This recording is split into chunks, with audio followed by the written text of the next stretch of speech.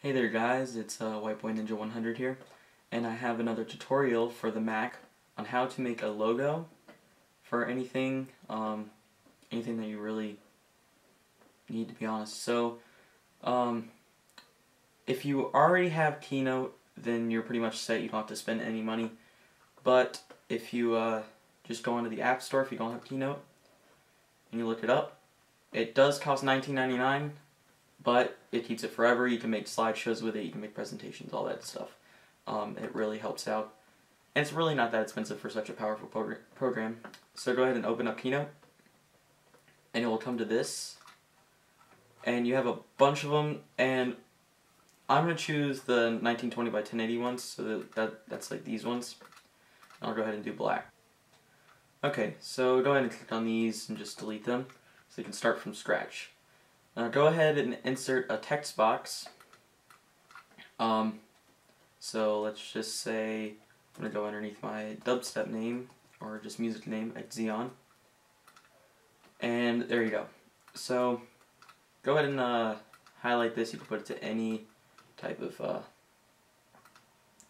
text that you want. You want to go ahead and go into font, and go to show fonts, and this will give you the whole entire thing. And so you can click on here to choose your colors. So let's just say I want to make it, I don't know, orange, because it's near Halloween. I don't know, something like that. And go ahead and choose, you know what? I'll go and choose Blast Beat. This one I actually downloaded from online, and there's tons of free fonts that you can go online and you can just install them straight to your font category thing, I don't know, in your preferences. Okay, so there you go, you got your first text. So with this, you can add your reflection onto it. It's really cool, it's really nice and simple. You don't really need shadow if you chose black, so that won't really matter. You can go ahead and go in an inspector. This will give you like your graphics inspector. So your reflection, you can choose how much you want it to be. Just a little bit of reflection, you got that. So I'm gonna go ahead and do that. I don't know what this does. Oh, that just gives you like an outline on it. So I'm just gonna go ahead and do none on that. That chooses what like type of fill that you want on it. Let's say that you want to put like an image in it. You can go ahead and do that too. All this is for presentations, and I will do another tutorial on how to make an actual slideshow presentation in this. Okay, so actually, you know what? I'm going to take the reflection off of this. No, I'll keep it on. And then I'm going to go ahead and copy this. Oh, whoops. And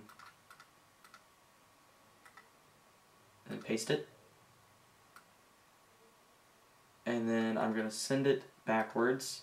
I'm going to change the color onto it. So I'm going to make it like, let's just say like a different type of orange. And this is where you can really like set it how you want it. Wait, which one is this? Okay, this is that.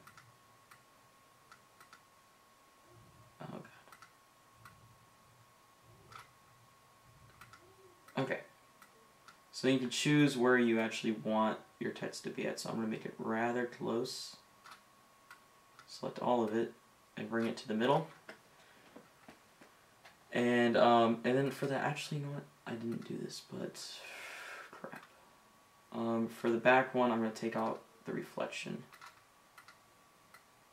Put it back. Okay, I like that. And then let's go ahead and copy this again, paste it again. This time I'm going to go ahead and make it like a really light color. Send to back. Okay. Yeah, this is the only really bad problem about this. So you really have to like line them up. And it does take a little bit of time So hopefully that's gonna be really quick. You can see it's already gotten that like professional look onto it. Oh, son of a god. Wait, I just no.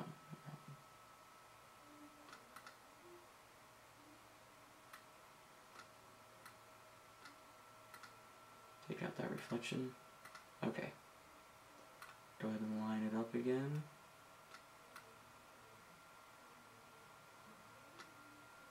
Okay, and put it near the middle again. Okay, so now you got like the main thing. So maybe like up here,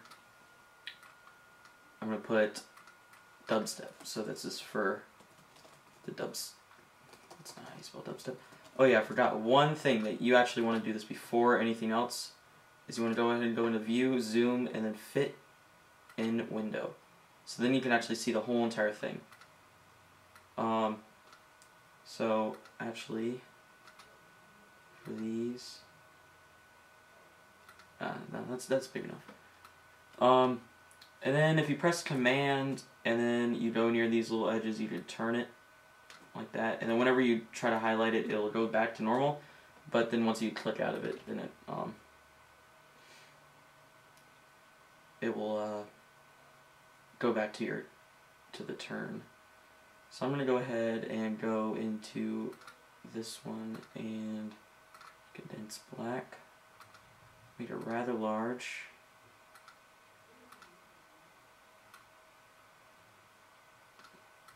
You know what? I'm actually going to put it below it. Like that. So that's pretty cool. Now let's go ahead and make it, let's see, gray.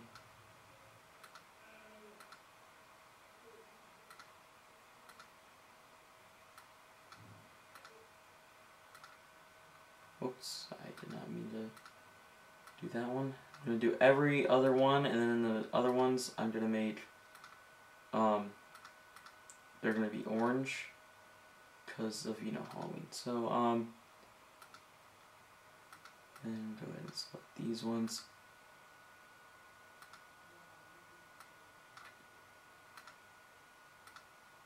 And you can go up into show colors and press this little search, and it'll give you that exact same color that you put on the other ones, which I think is a very helpful tool.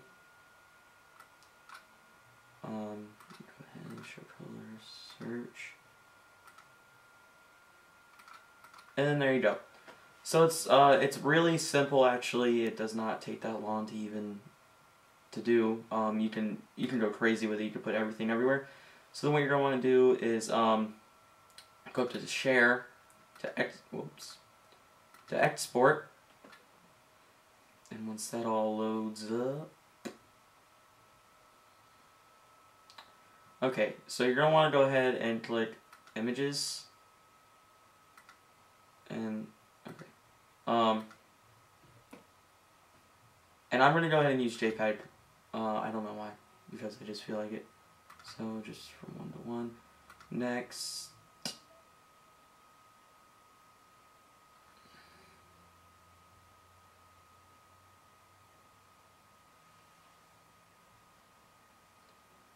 Okay, so it's going to save it to my desktop, and I'm just going to name it logo for tutorial. Go ahead and click on export. And this probably should not take that long at all. Yeah, it's already there.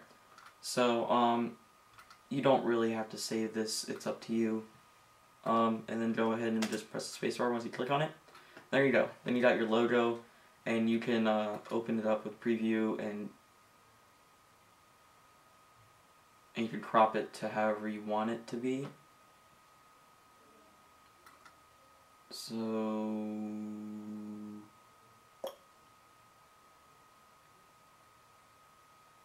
oh wait, it won't let me crop. Why won't it let me crop?